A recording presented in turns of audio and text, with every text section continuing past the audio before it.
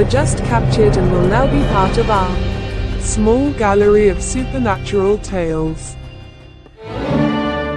Da Vinci's sin.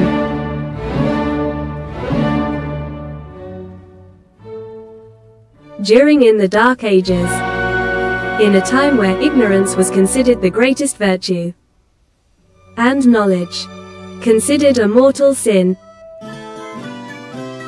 Leonardo da Vinci lived, created and prospered as a prominent figure of the Renaissance.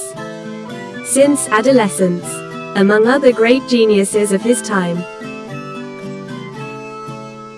enjoyed every minute as a remarkable learner, to become the true master of masters. Cunning. He wrote backwards, so that his thoughts were illegible, and thus protect your ideas from opportunists. Some considered blasphemy easy evidence to denounce him to the Holy Inquisition. During in the Dark Ages,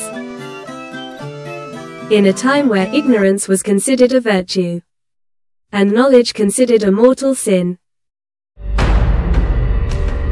No work of art was actually created. They have always existed in a dimension invisible to the eyes of ordinary people.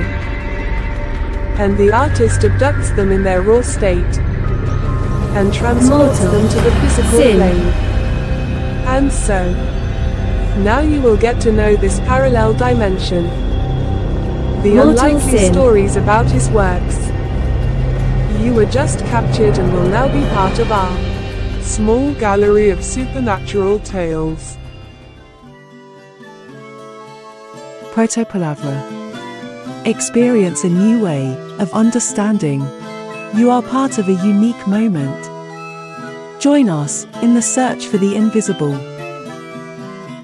The incredible adventure of the universe that takes place right in front of your eyes. The art never fails. Simply put, reality is incapable of realizing. Invite your friends. Subscribe. Share us. Give your opinion. Proto-Palavra by Tony de Gomez. Thank you, my dear friend.